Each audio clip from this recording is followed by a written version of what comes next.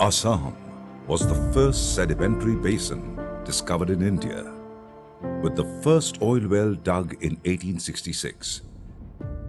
While the story of Dig Boy is today part of folklore of oil industry in the country, E&P efforts in South Assam are hardly known. Prospecting for oil in the Cachar area of South Assam was started by a tea garden manager in the year 1901 through a hand-drilled well at 130 feet. The subsequent efforts led to discovery of oil sands by Badarpur Oil Company in 1914. The potential of this area was established during mid-1920s by Burma Oil Company, BOC.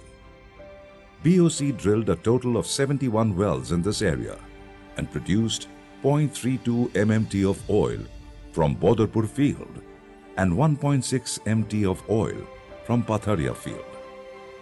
BOC exited from Cachar in 1939.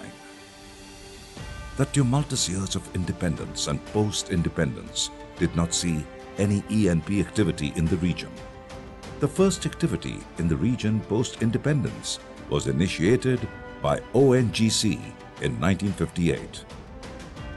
The Cachar project at Silchar was established on 3rd August 1974 to provide thrust to the exploratory endeavors.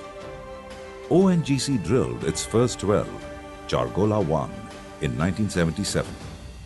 The first oil was struck in well Badarpur 1, while gas was discovered in well Adamtila 1. These finds re-established Badarpur field as oil producer, apart from establishing 3 other structures, namely Adamtila, Banskandi and Bhubandar as gas fields and Hilara as oil-bearing.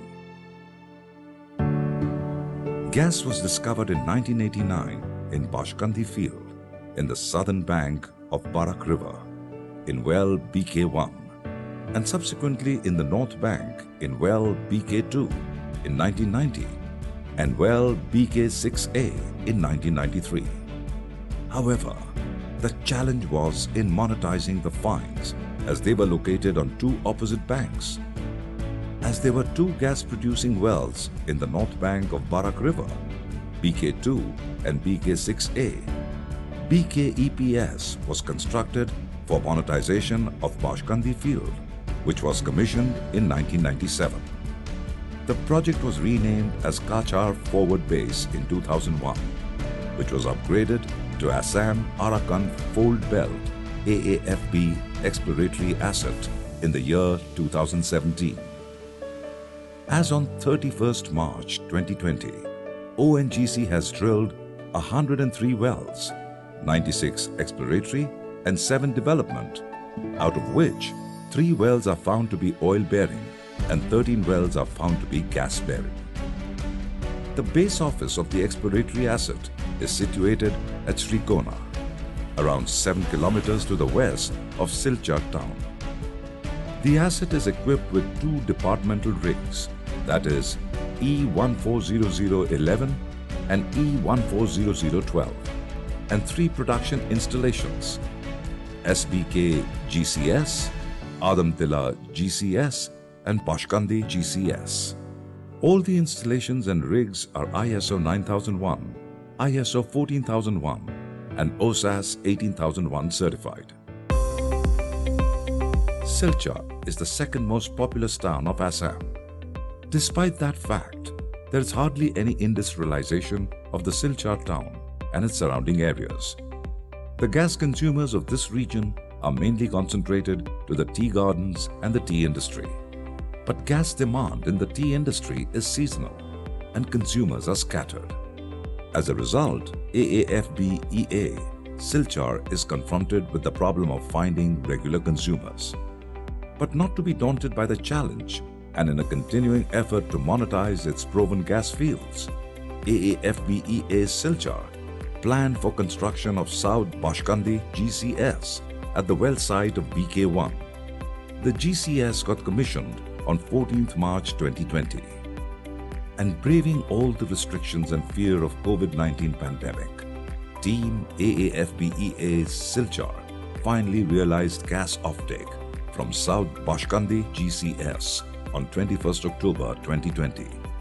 The gas from South Banskandi GCS is being supplied to nearby Sonai municipal area as piped gas to domestic consumers.